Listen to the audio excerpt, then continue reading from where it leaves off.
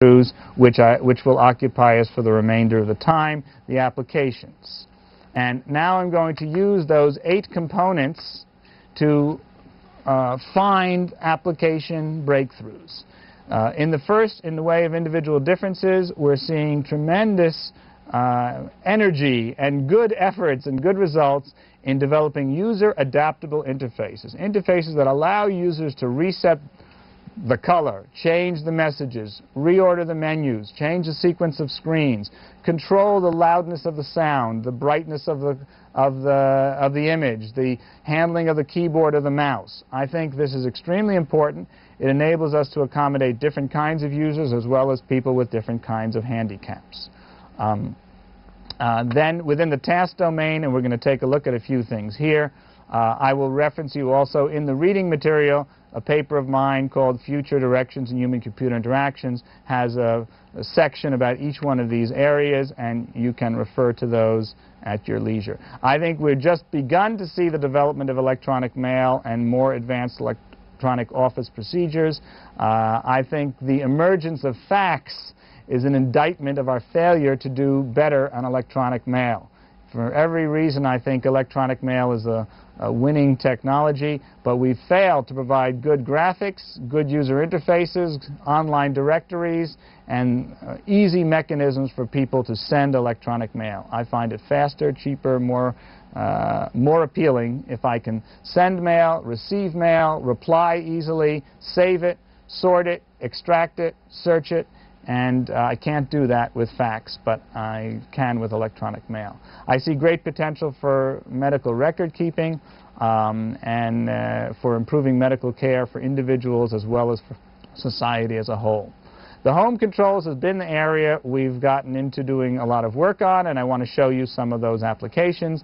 Our enthusiasm for the touchscreen remains, and I'll begin by showing you this touchscreen application we call Playpen, which is just simply demonstrates the graphic nature and the possibilities. Touchscreens are not for pressing buttons. Touchscreens are for dragging, painting, drawing. And if I just start out here and I just say User Interface Strategies 90, you can see how easily I can draw. I can change to different pattern and select a color and add some highlight or a frame to it and some fingerprints with changing the color or these raindrop effects. And I find it just pleasant and fun to do this, and we've had many of our visitors comment on how they enjoyed this. Now, this one is meant for play, and it's called Playpen, but our attention has moved on towards applying the Playpen ideas to practical environments, and that will take us to looking at the home control and automation application. The first one I want to show you has to do with scheduling of home control devices such as burglar alarms burglar alarms and VCRs. Sorry about that. This is a live demo, and I'm going to have to, let's see, I think I need to start this. Excuse me. Okay. All right, let me come back to that in a minute here. We'll come through. This is, it's not Saturday night, but we are live from College Park. The application we've been working on have to do with home scheduling approaches, such as scheduling videotape recorders, scheduling burglar alarms, lighting of the home, heating, and different control devices. We worked with a company called Custom Command Systems to develop these interfaces, which they will be applying in their own products. We built 4 versions, one based on the traditional digital interface of a digital watch, or that's currently found in applications such as VCRs or microwave ovens. And we built 3 other versions, and we ran empirical tests. So I'm going to show you 2 of them. This one we called Watches, and this one was based on a model of the what you've seen on some ovens here.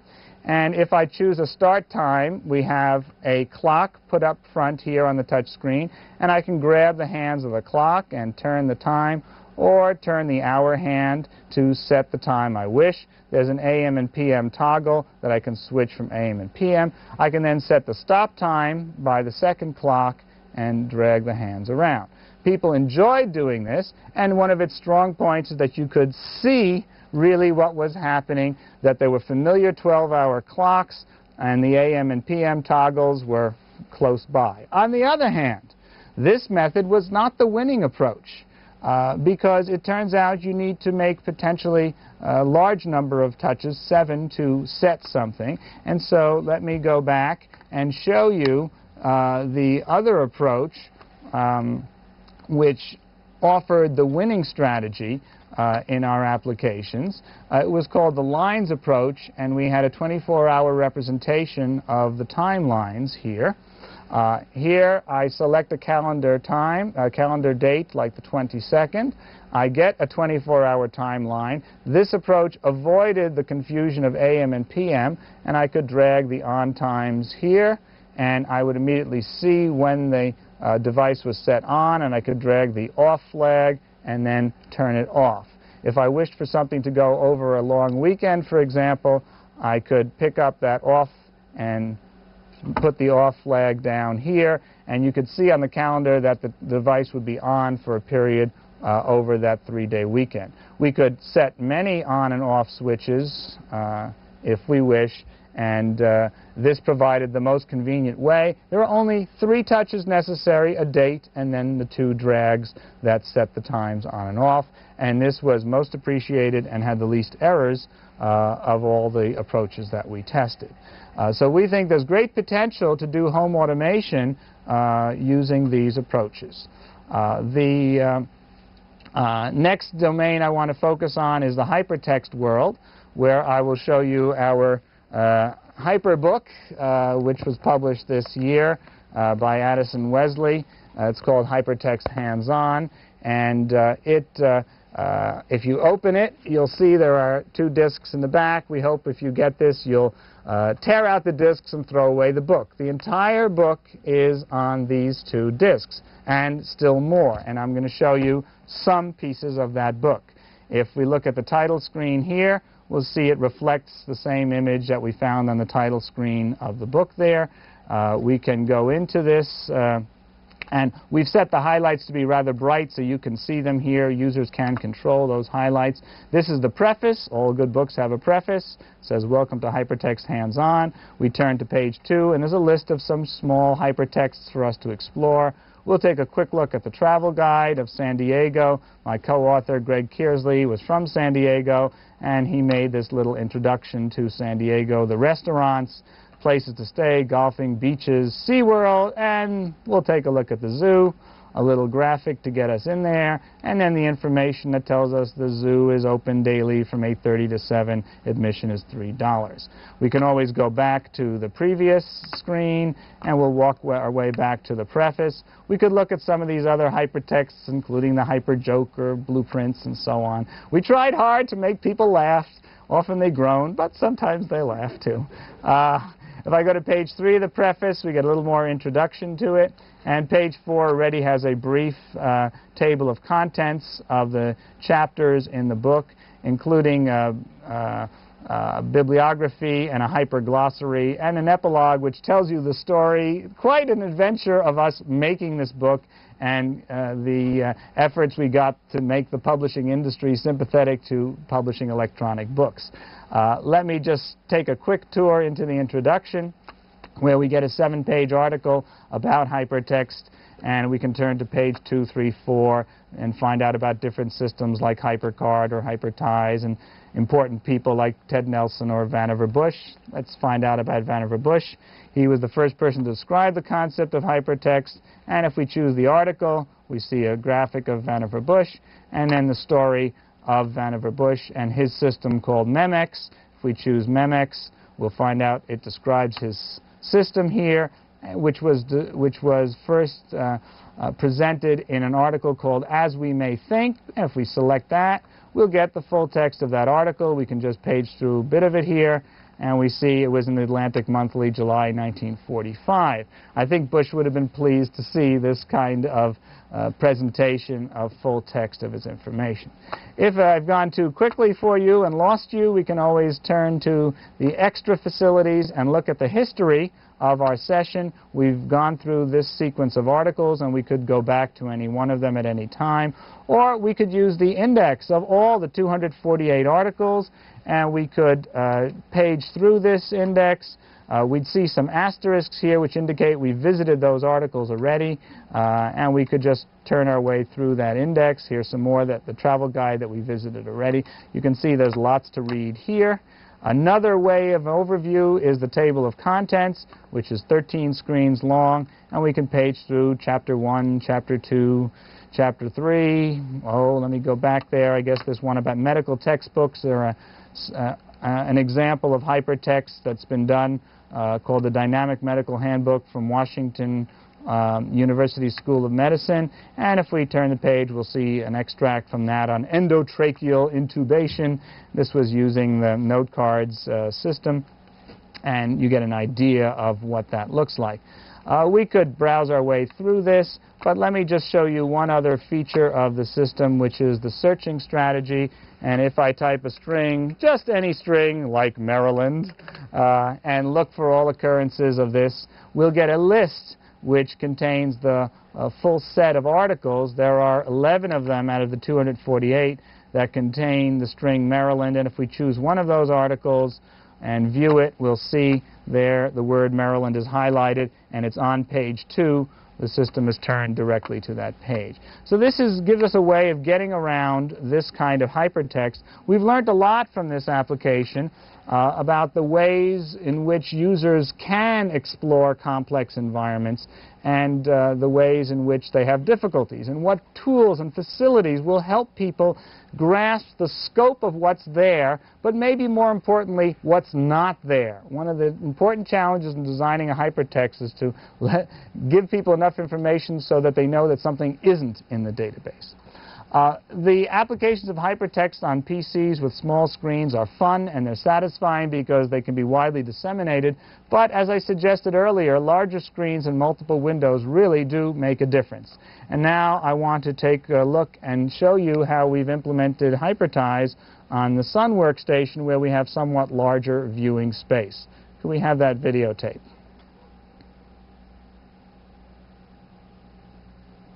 Here we see the Hubble Space Telescope database that was supported by NASA, and the index of the articles in the database are selectable as in the PC version. Here we have a graphic, and the buttons are right on the screen. I can select to take the diagram of the Space Telescope, and I can use this pie menu here to place it on the left-hand side or the right-hand side.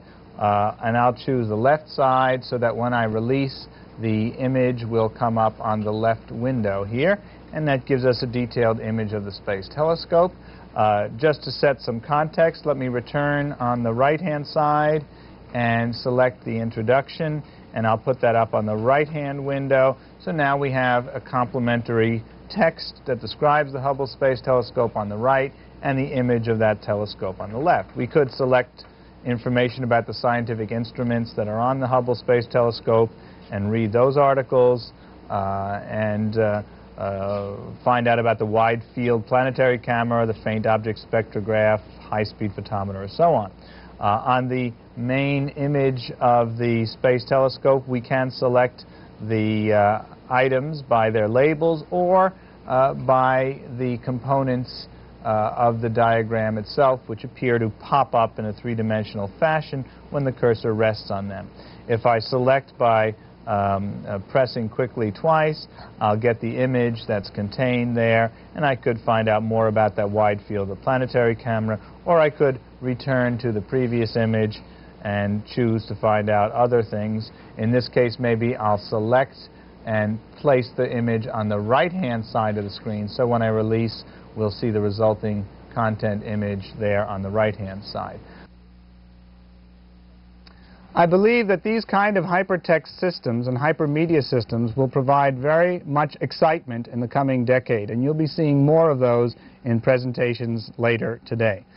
These public access applications, I think, will expand. We'll be able to find information in hotel lobbies and universities and libraries and so on, and I think we'll see nice applications because of these improvements in touchscreens. We developed a touchscreen so that we can point to a single pixel conveniently and make it work reliably. That same approach will lead, I think, to benefits to improved search strategies, and flexible search, I think, are wonderful possibilities to search visual databases, music databases. I'd certainly like to be able to walk up to my stereo and hum a few notes, you know, da-da-da-da, and receive a list of all the symphonies that contain that motif.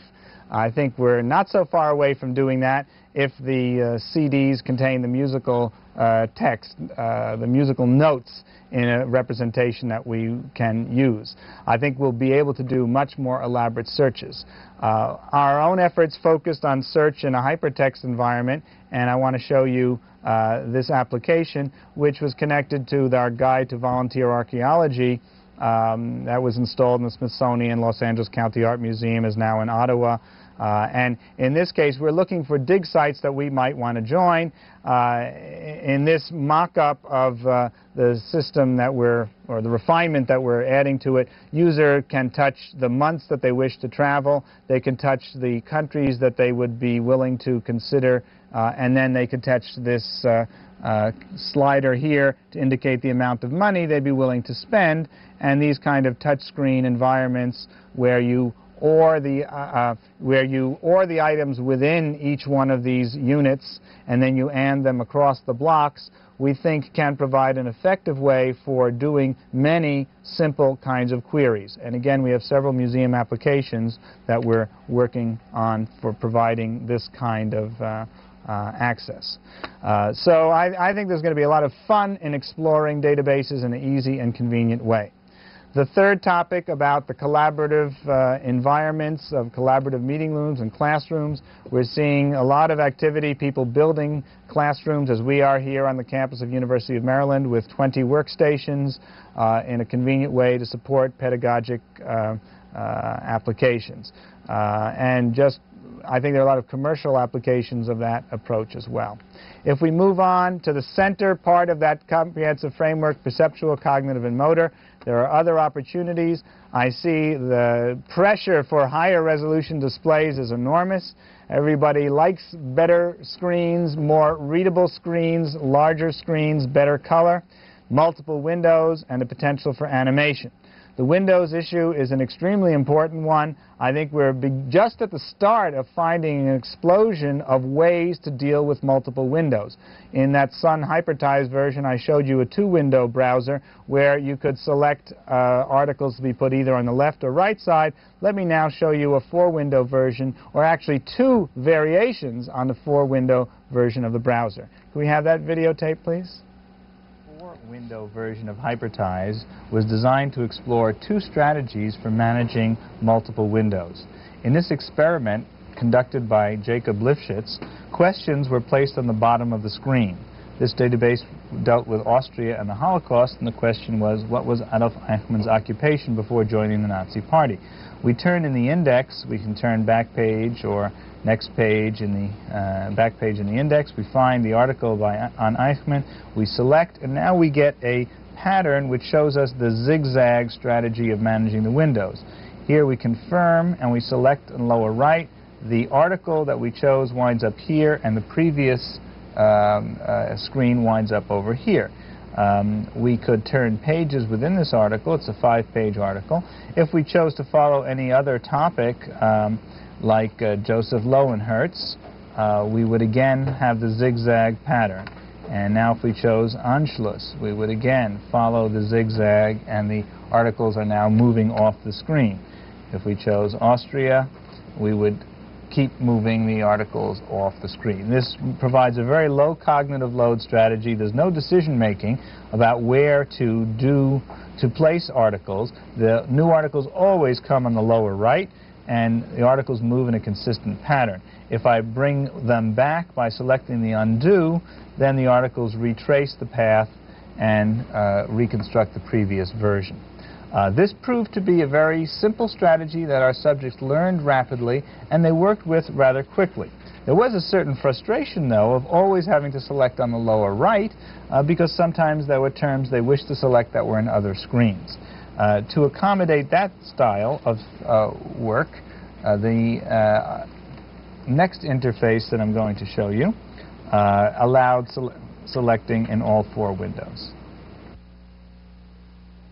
In this second version, all 4 windows were selectable. When the subjects would select the question, what was Adolf Eichmann's occupation before joining the Nazi Party, they could select any one of the index buttons and then turn the page here, choosing the article, and then they could select where to place it, either on the upper right, lower left, or upper left. So let's put it on the upper right. We'll put the article here. Now, inside this article, we could choose to turn the pages again, and if we chose to read about Austrian Jews, we could place that article, let's say, on the lower left here.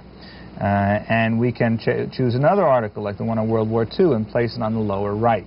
So we have greater freedom in placement of the articles, but it does require one extra decision on the part of the users. In the study, subjects overwhelmingly preferred this version because of the greater control that it gave them, but the extra decision that it took required a little more learning on the part of the subjects and a little more planning in organizing their reading of the articles, especially for complicated questions that required them to view multiple articles.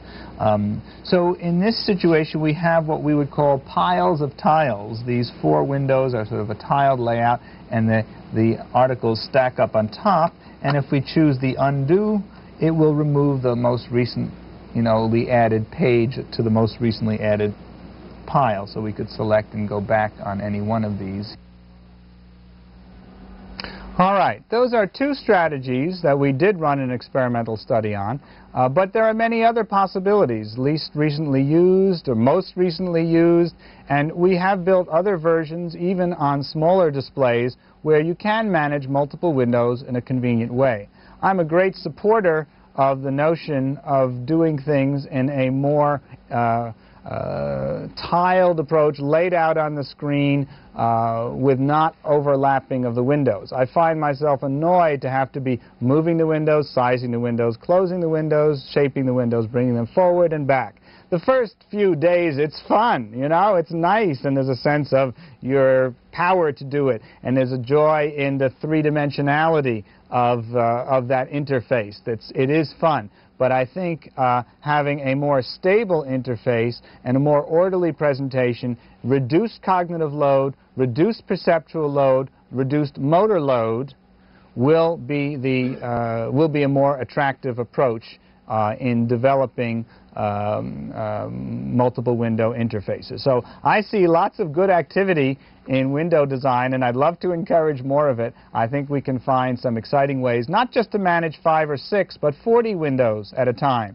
I find myself annoyed when I have to close 6 or 8 windows at a time. I want the windows to open and close as a function of the task domain, not as a function of my manipulating one at a time. It feels like doing assembly language bit twiddling when I have to do each window one at a time. I want the task to govern that action. All right, well, there's a lot happening in the display world. Animation is another exciting topic that I find just great fun. And again, we've just begun to do animations that are really attractive and informative. But let's move on to the general area of the visualization issue, where we're seeing a lot of interesting activity in scientific visualization and artistic visualization. We could spend a week, and the SIGGRAPH conference is just that, a week of looking at wonderful visual presentations. I'm going to show you a short presentation about ways to explore directories of information that take us from a textual presentation to a more visual orientation. This is Don Hopkins showing his graphic demonstration. I might remind you these are quite simple examples he's showing you for pedagogic purposes. This idea does scale up quite nicely to still larger directory applications. Can we have that tape? This is a demonstration of the cyberspace deck and the pseudoscientific visualizer running under the news window system. We're going to use them to view a network of PostScript data structures that represent the structure of the ARPANET as of 1985. Now, this is one view of the structure, and what we use to model it in PostScript are PostScript dictionaries. Now, this is a dictionary here, and I can click on it to open it up and look at what it contains. And what it contains are, what it represents is an IMP, one node on the ARPANET, and it has its neighbors as keys in the dictionary. Now, I can open those dictionaries up too by clicking on them, and this is a whole network, so it goes down deeper and deeper and deeper infinitely because it's a network. And this could be maybe the path that a packet would take as it went from one end of the country to the other. So these data structures, I can just open up parts of them on the screen, but I can't, using this view, display large amounts of it at once, or I'll run out of screen space. And now that's what the pseudoscientific visualizer is for. What we'll do is open up a pseudoscientific visualizer on this top-level ARPA IMP. And the pseudoscientific visualizer is the object browser for the other half of your brain. It's a fisheye lens for the macroscopic examination of data. Now, what we see here in the middle, this round thing, is that first dictionary. And growing off of it are the three neighbors of it in the network. Now, I can click on one of its neighbors and bring that to the center. I've just increased the depth to which it will draw. It will just draw to a certain depth and then bottom out. Otherwise, it would keep drawing forever. Now, this stick sticking out here is the name of the node, like ARPA IMP, DCEC IMP. That's a string data type. Different data types are drawn differently here. Now, I can increase the depth even more, let's say to 6, and make this window a little bigger so it will redraw. And it draws a compound object as a circle, and then it recursively draws all its elements scaled smaller in an evenly spaced ring rotated around the circle. The deeper an object, the smaller it is, and it will only draw to a certain depth that you can even change while it's drawing. So we'll decrease the depth here.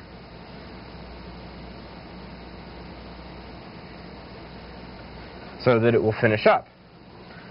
This shows form, texture, density, depth, fan out, and complexity. As you can see, there are clumps of nodes. Now, the highlighting that's going on is showing me where these nodes are under the cursor. And I can press the button on the background to get an X-ray view of what is displayed and light up all of the mouse-sensitive nodes. Now, any of these nodes I can press on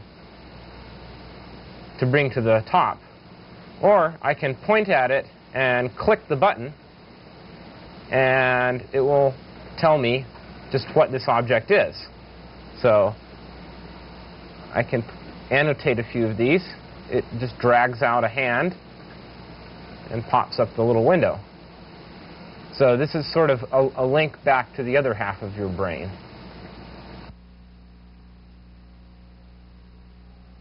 Okay, that gives you some idea of the possibilities, and we're continuing to explore. If you notice that the different shapes indicated different types of data, and the sizes also had meaning, their relationship to each other, the length of the stick figures gave an indication of their importance. We show the second part of that, where you'll just see a quick color and a very nice example of one for code browsing.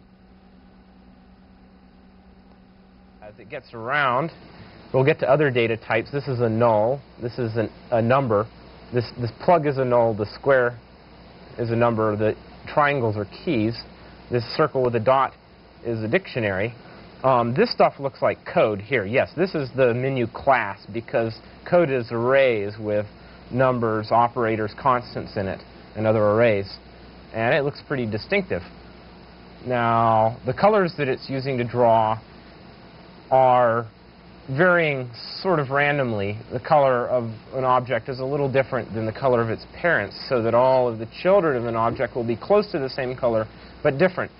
It's nice to have the children different colors so that if you have a lot of things overlapping, you can at least see the edges. And now lastly, here's drawn the array of menu items that we can see down here, stuff, user interface, repair. So these lines here are strings, and the length of the string is the length of the line. So if I want to point at this and say, what is this funny looking thing here? It will let me put a little pointing hand displaying it.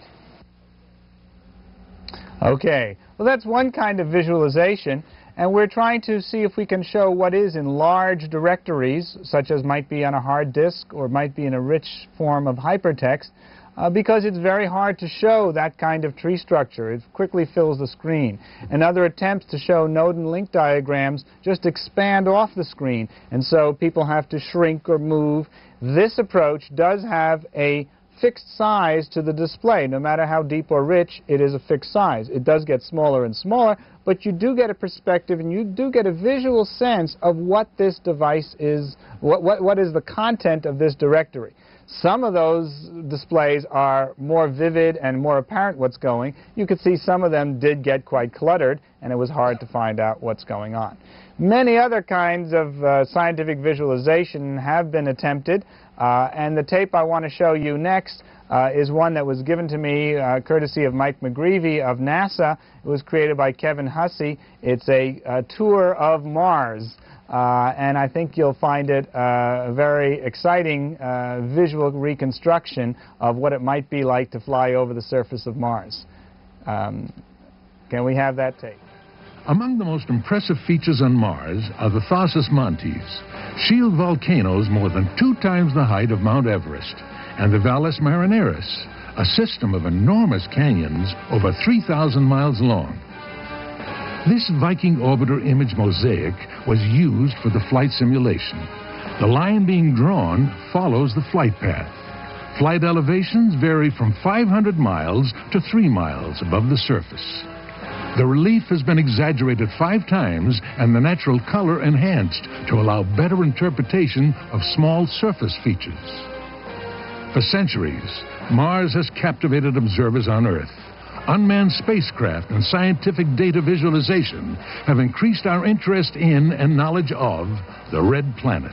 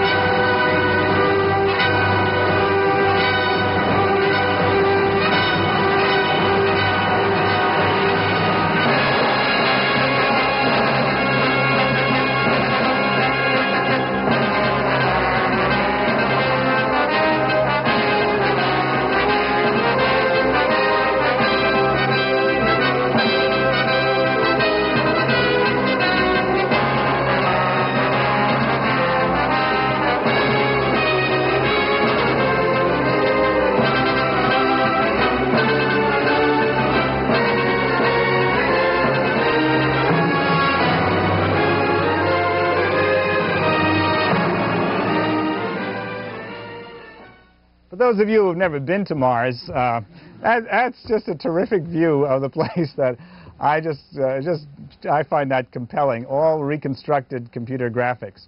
We're going to take a look in a moment. I'm going to close with this section on digital photography and do a little demonstration of that. I just want to note other advances in the world of cognitive issues of remote control, in home controls, but also industrial and others, to do it there and do it then. Remote in time, remote in space.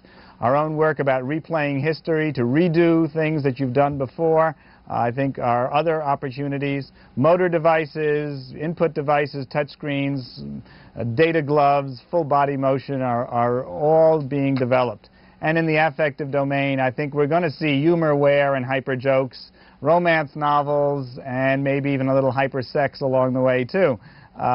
Cultural phenomena also, I think we'll find increasing attention to national language support and to control panels to let people in different cultures choose the way they'd like to see their displays. And I think there are many other deeper issues in the cultural world that will be attractive to us. I promise to close with this demonstration about digital video. It's been one of my photography pleasures to have this display. Can we have it back on me here? Just let me show. This is a device called Canon Zapshot. It is a digital photography system which has little floppy disks which contain 50 images stored magnetically. I simply put that in the camera, which acts as a display, and I can then give you a little tour of the campus of the University of Maryland. This is the camera for taking it and the entire device for showing also. A little introduction to the campus, the steeple that's well known, some views of it, the fraternity row, the red brick and white column design, the Rossborough Inn, the classic colonial period piece, other buildings on campus. I thought I'd show you this little tour of McKeldin Library in a quick continuous sequence. And then we go over to the famous Floral M on the campus and the engineering building, the computer science building, where in our human-computer interaction lab people are joyously at work on all of these projects that I had the chance to show to you today. It's been my real pleasure to work with this bunch, and today you're going to see Joy Mountford, Aaron Marcus, Jack Carroll, and our group over here. So I think this device is fun, but I think it makes a very attractive medium for